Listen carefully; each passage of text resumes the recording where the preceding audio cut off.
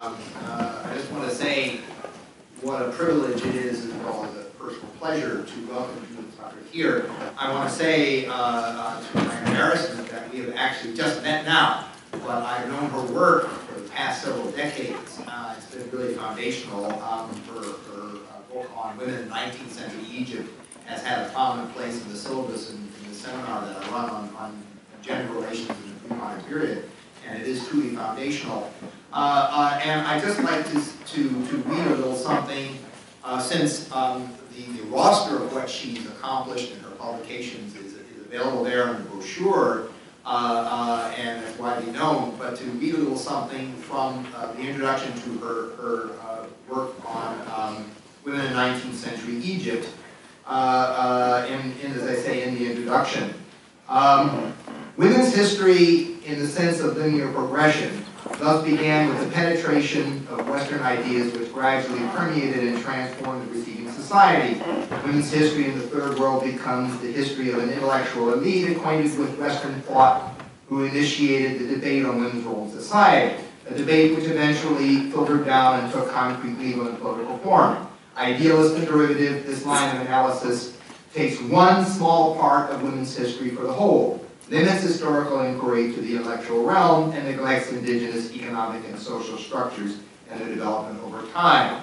Now, that kind of view is probably considerably qualified now, but it's qualified in part because of work like this. And this 30 years ago was very widespread, and it just does raise an issue that when we talk about gender studies, an extremely important subject, that when one looks in many curricula, especially not that long ago, you would look what's covered, and you would encounter issues and topics that had to do with basically three countries.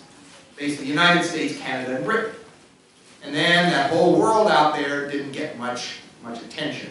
And it's really been the work of people like Judith Tucker that has spread this out, and of course specifically for our region. And so it's really, I wanted to speak to that marvelous accomplishment. Now, having said this, I dutifully looked at the CV to sort of check on the topic, which seems to be a departure from some of these. I didn't find an article on it, and so without further ado, I'm going to turn the podium over to Professor Tucker, but it does whet the anticipation, because I thought that I might find an article that would be a segue into this topic. So let me stop here, and as I say, how pleased we are to welcome Judith Tucker here, and I'm certainly looking forward to her presentation.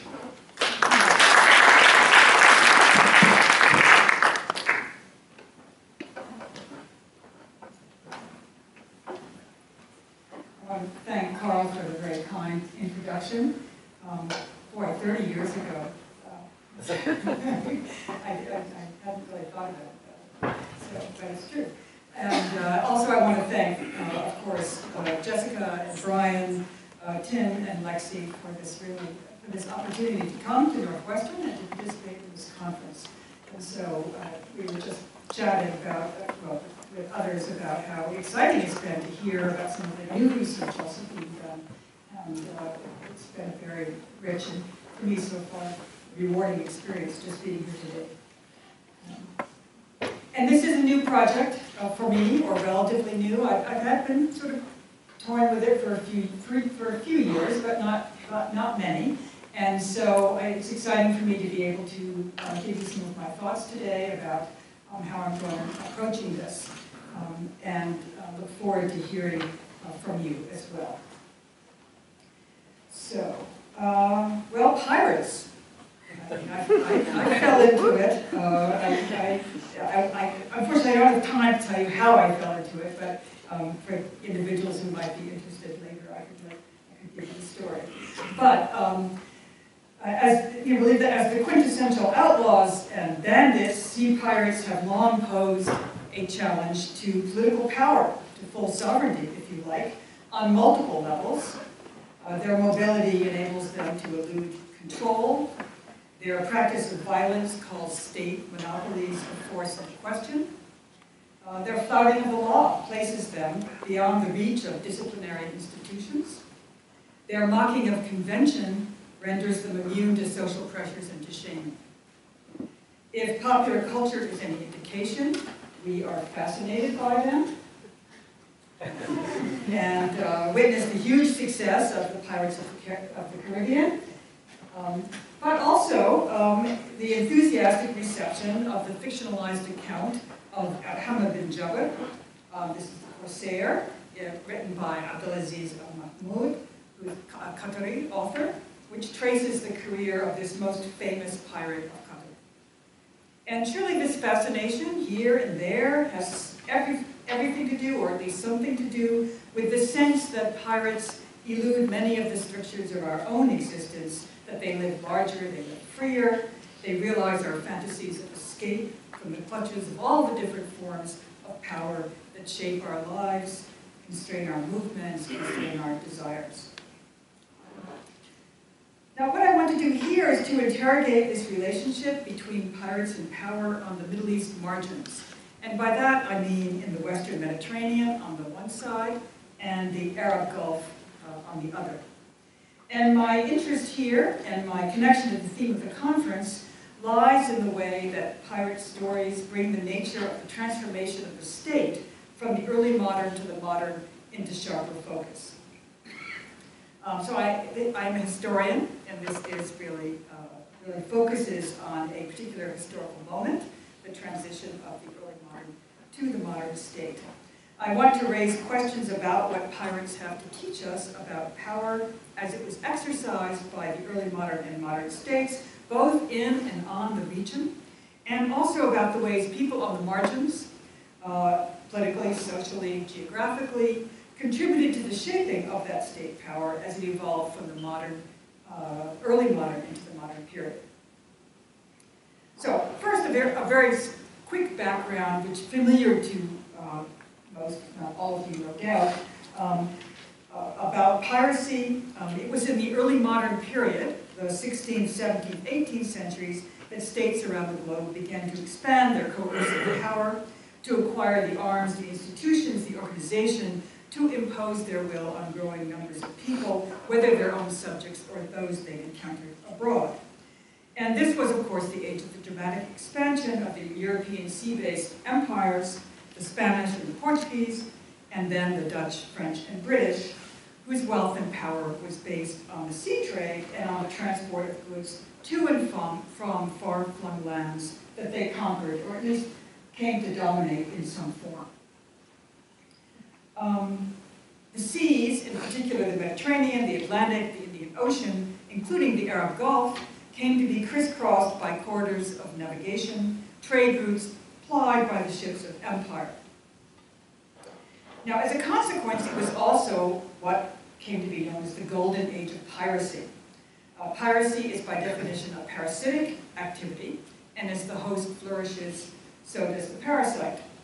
Maritime violence surged, piratical attacks on shipping, the armed boarding of ships, the confiscation of cargo, the capturing of crew and passengers, and the takeover of the ship itself increased dramatically in number in this period.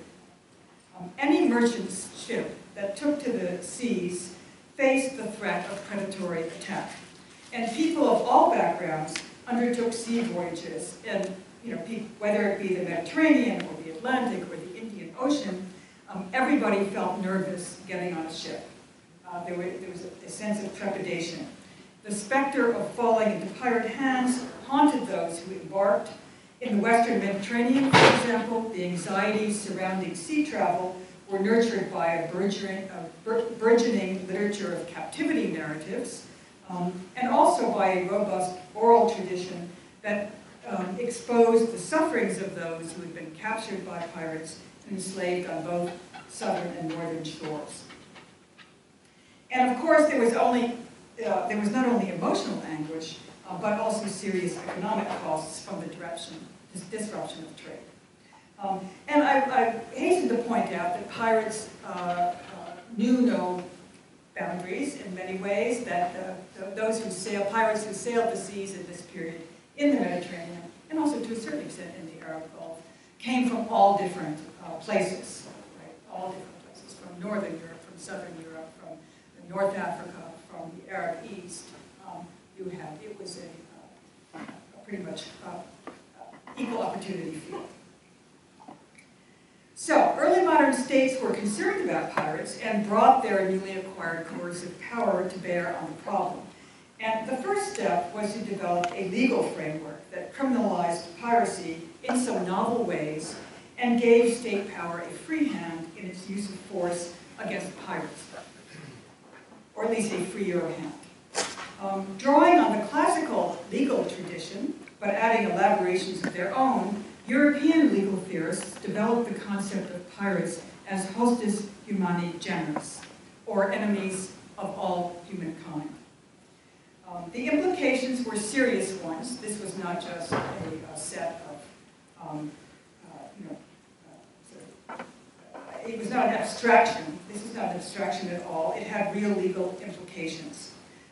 Pirates were deemed an enemy that any state could attack, capture, and kill, and they had no rights. They did not even have the rights of common criminals once they were captured.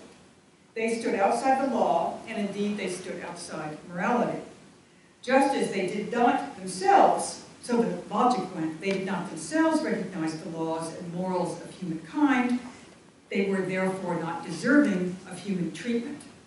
So, you could unilaterally break any agreement made with them.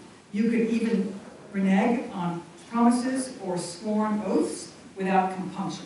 This is in a period where the sworn oath still carries an enormous moral weight. And they were, in Agamben's terms, a form of bare life, excluded from political society and subject to sovereign violence at will. Now, interestingly, and perhaps a little bit by way of comparison, we can turn to the legal discourse on the southern shores, and specifically what's going on among Muslim jurists in North Africa. Now, there they consigned pirates to categories of persons outside the usual protections of the law, but they were assimilated in specific ways to pre-existing legal categories. Homegrown pirates were highway bandits who committed the crime of haraba and were subject to hudud punishments ranging from banishment to execution. Pirates from Europe were enemies of Islam, were assimilated to that category, opponents in a jihad of the seas, and could be killed in battle. If they were captured alive, however, they were assimilated to the category of war captive, and the legal rules for the treatment and ransom of captives came into play. So I think the important thing I want to note here is that Islamic legal theorists did not seem to have a separate legal category for the pirate as such, unlike the European legal theorists. An indication, I would suggest, not of acceptance of piracy, but of a different way of thinking about pirates. Yes, they were criminals, but they were criminals who still, like other criminals, remained inside the civic order. So the Arab Gulf, at the end of the early modern period, provides one of many possible examples of the implications of the European legal frame. That is the unbridled use of state violence under these new rubrics against those accused of piracy.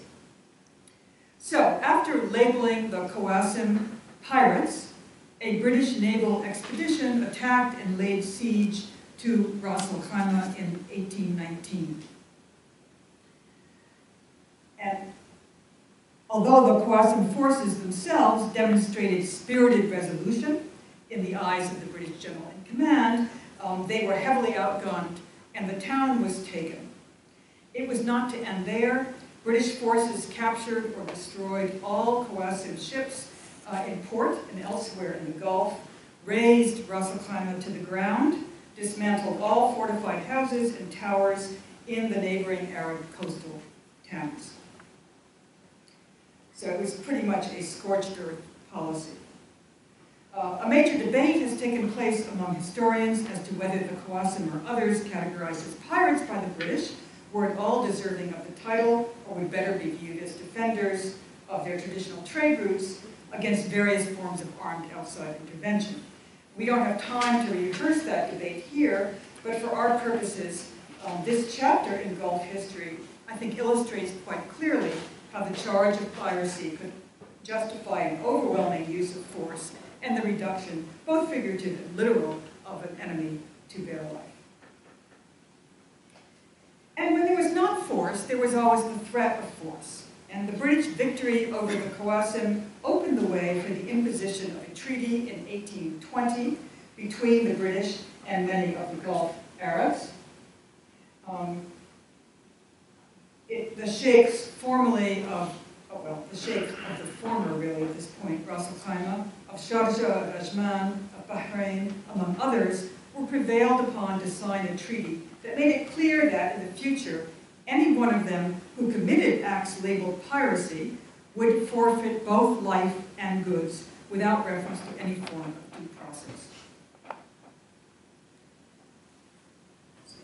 Now, there were other ways that early modern states used their power when it came to piracy. And the other major way was really by way of manipulation, through inducements and remunerations.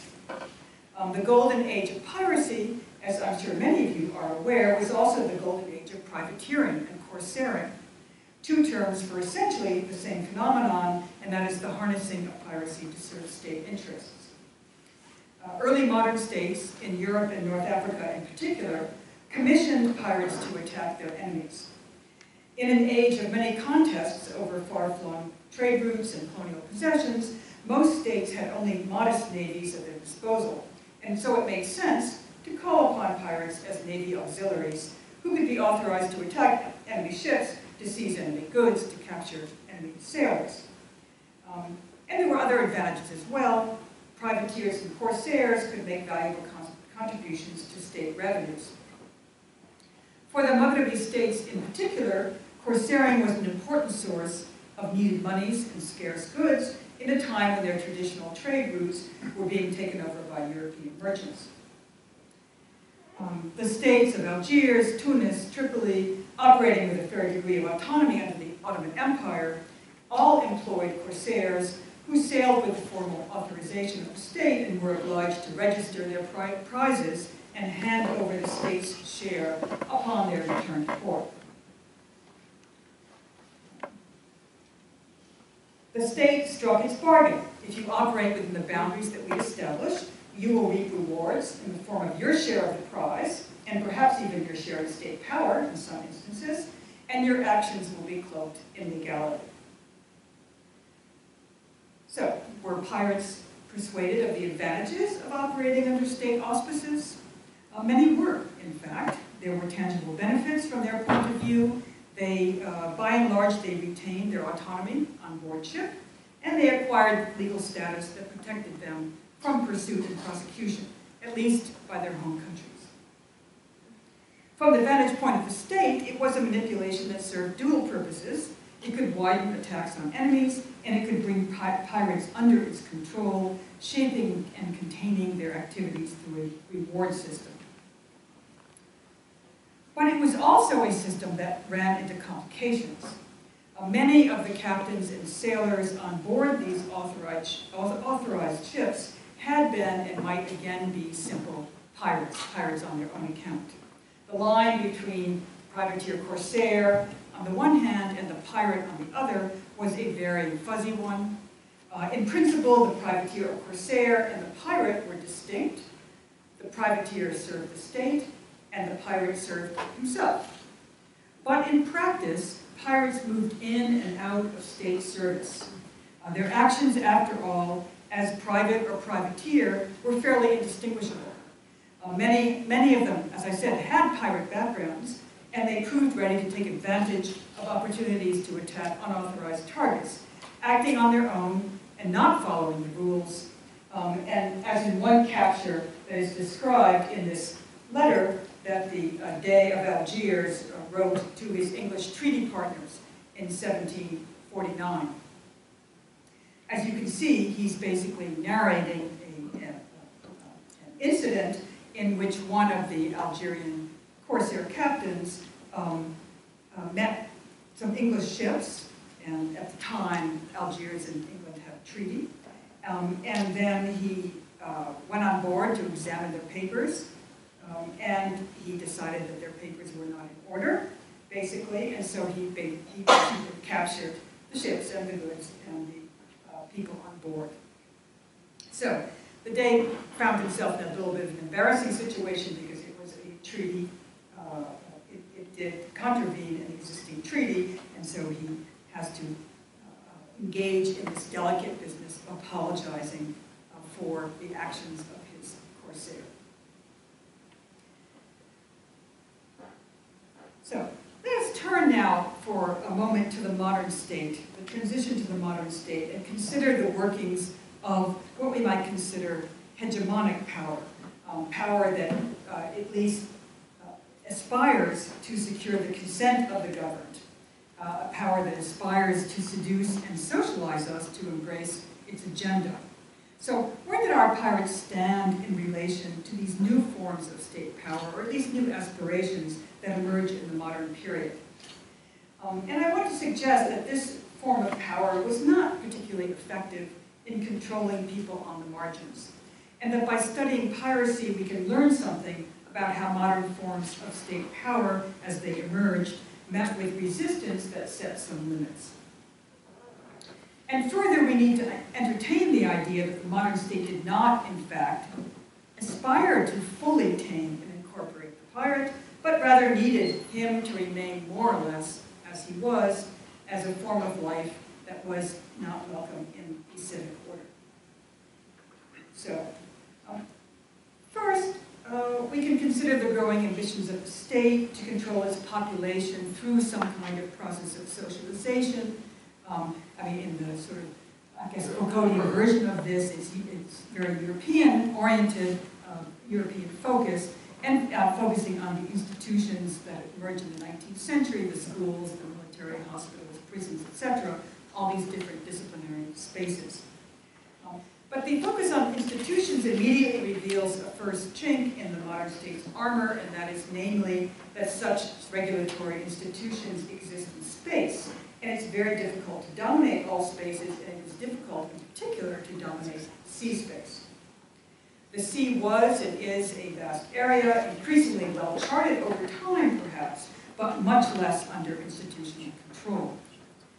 And to compound the problem, our pirates were moving targets, nomads, if you like. And modern states always dislike nomads wherever they find them. They always try to settle them. But they are elusive figures who slide in and out of the reach of power.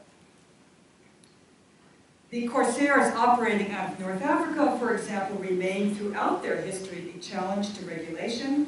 They often avoided their home port and sold off captured goods in one of a number of Mediterranean black markets that existed for this purpose, thereby depriving the state of its powers of surveillance and its share. This was a perpetual thorn in the side of the various Maghreb corsairing states. And it should not surprise us, therefore, that the emerging modern state also resorted to good old-fashioned coercion to subdue pirates by force when needed. Those who could, and these particularly the states of Europe, expanded their navies in the 19th century, increasing their capacity to police their sea routes. They launched relentless campaigns against pirates and their redoubts. And there was indeed a dramatic decline in the incidence of pirate attacks as the 19th century wore on. As navies grew, the more powerful states also agreed to ban privateering and corsairing as legitimate practices.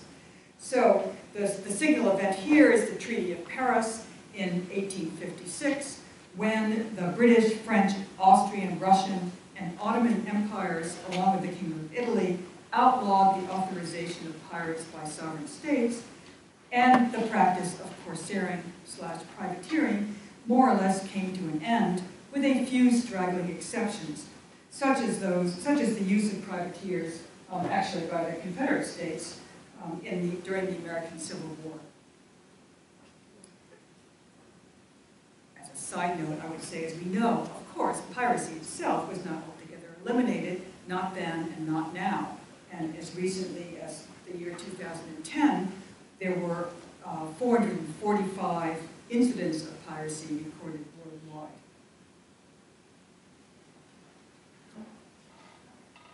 And it proves much more difficult, I think, to stamp out the allure of the pirate life. Pirates, as we know very well, thanks to popular culture, helps us here, they developed coherent sets of values and meanings that consciously challenge those of the ruling elite.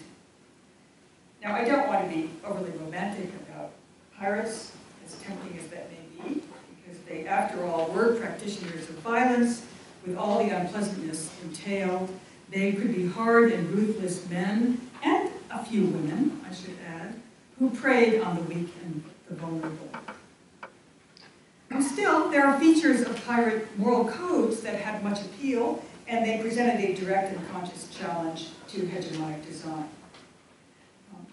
Many of the European pirates came from sailing backgrounds and had served on other kinds of ships, on navy or merchant ships, before they moved to piracy.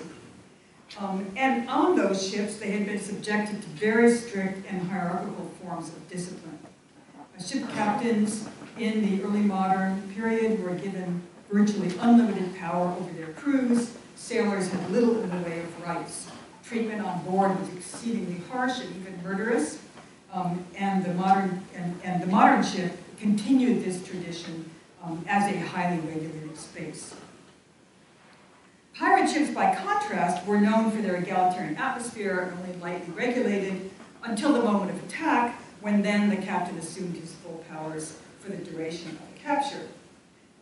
Pirates also had chosen this life. They were not, after all, impressed, mostly, and they could also choose to leave it. So the camaraderie of the ship was an important attraction for the recruitment and retention of pirate crews. So this ethos spilled over, in part, onto privateering and corsairing vessels. From what we know, there was definitely a marked preference among many sailors to sail on a privateer or a corsairing ship rather than on a regular merchant or certainly naval vessel.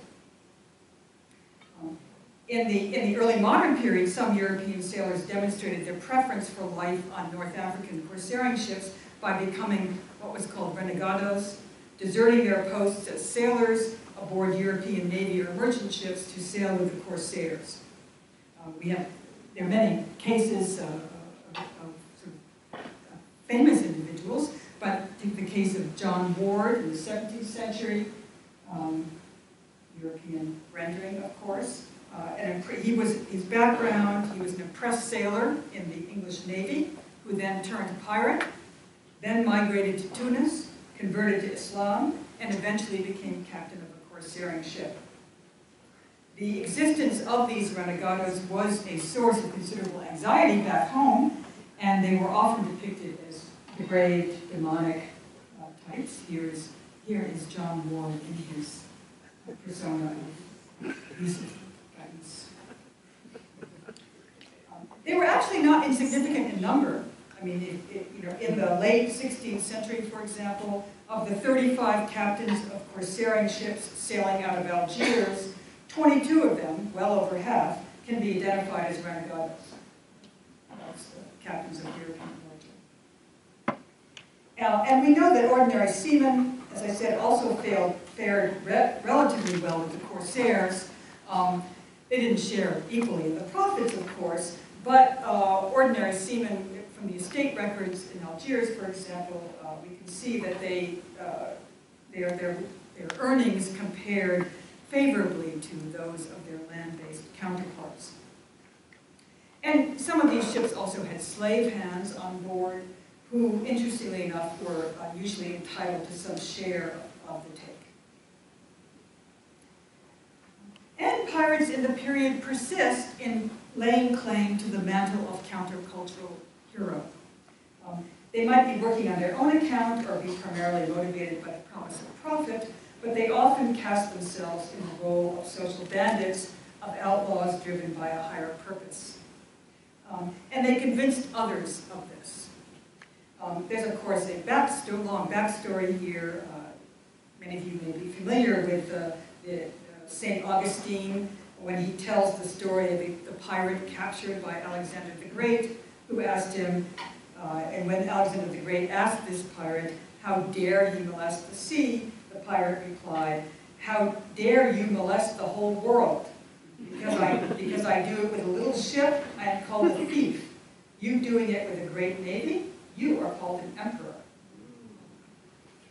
So pirates spoke to the desire, which most of us harbor, to speak this kind of truth to power, stand up for ourselves, and stand up for others in the face of oppression. And it's a pirate tale that acquired a certain purchase, especially on the Middle East margins, at the moment when populations there found themselves on the receiving end of the violence of the expanding European empires. So here we come to our moment of transition, if you like, or transformation. So we have an example in the person of Adhama bin Jabir, the famous pirate who operated from the northern coast of Qatar in the late 18th and early 19th centuries. This is drawn as he is drawn by an English artist. He was, by all accounts, very active and violent in his pursuit of ships and their cargo in Gulf waters, and he enjoyed a long career as a successful sea raider, until the moment when he found himself in a losing sea battle with the ships of the Al Khalifa of Bahrain, and rather than surrender to his enemies, he ignited powder kegs to blow himself and his attackers sky high. British accounts of his exploits, while they contain a grudging admiration of his bravery and seamanship, paint him as a self-interested pirate who disrupted peaceful trade in the Gulf.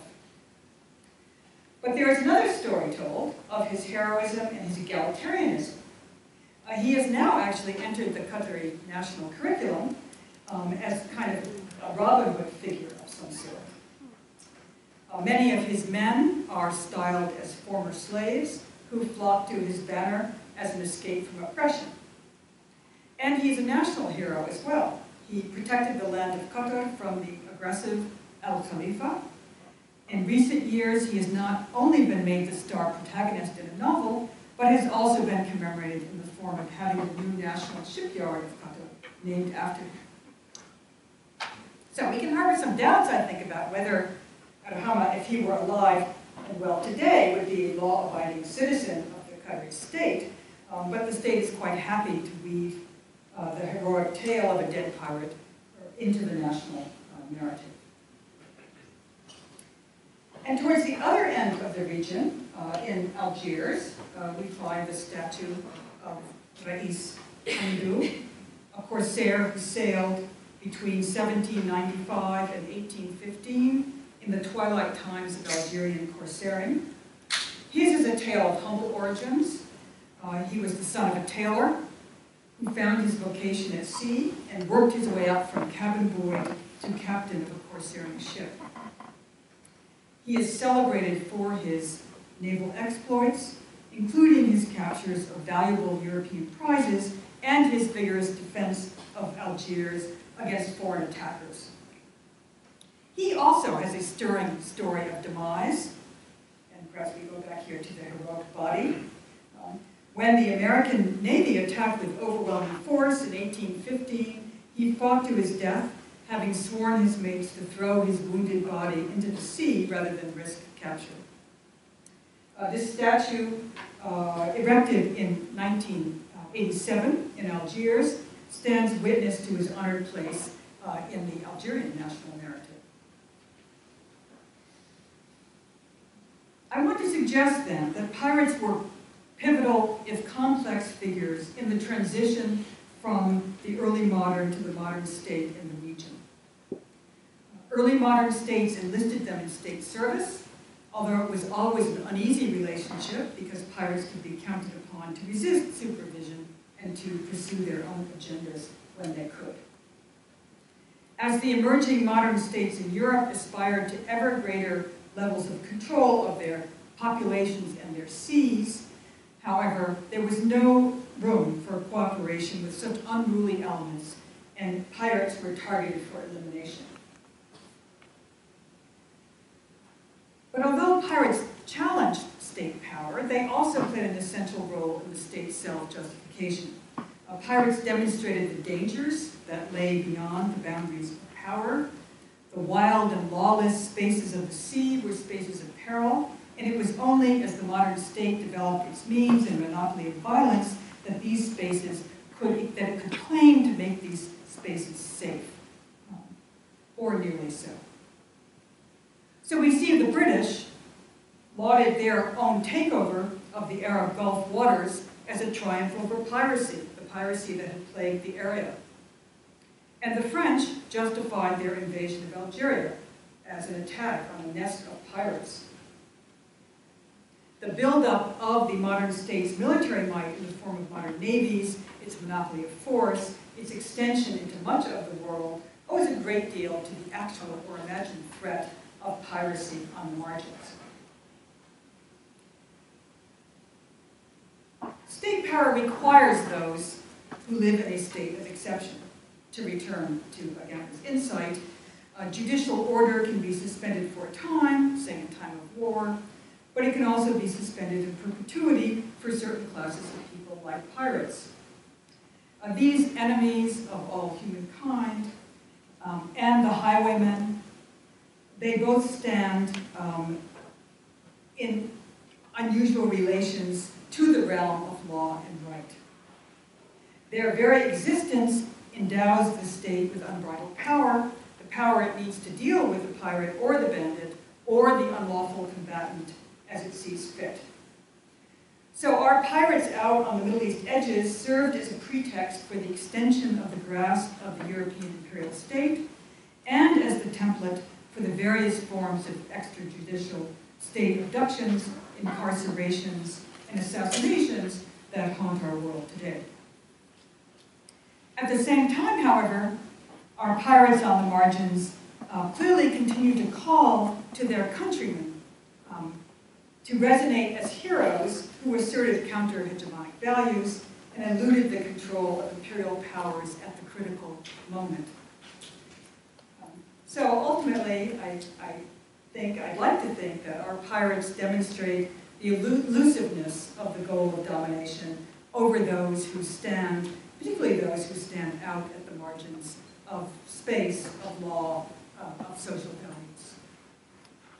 Thank you.